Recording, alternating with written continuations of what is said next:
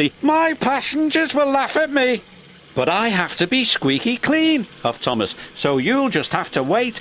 "I can't wait," grumped Percy. "I'm a guaranteed connection."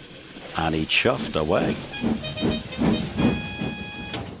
Soon, Thomas was shiny and squeaky clean. He felt more important than ever. But as the workers coupled Annie and Clarabel, they heard a strange noise.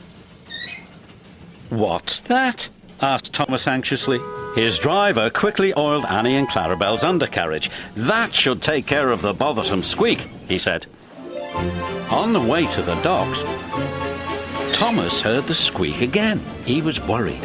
It didn't sound like his squeaky clean squeak.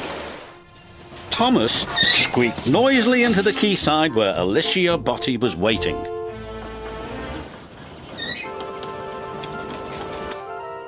The Fat Controller held Clarabel's door open when Alicia Botti screamed.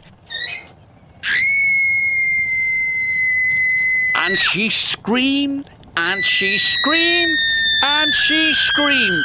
She screamed so loud and so long that windows broke all over town. "Definitely a coloratura," said Gordon. Alicia Botti was cross. "I can't possibly travel in a coach that riddled with the mice." The Fat Controller was very embarrassed, and Thomas didn't feel important at all.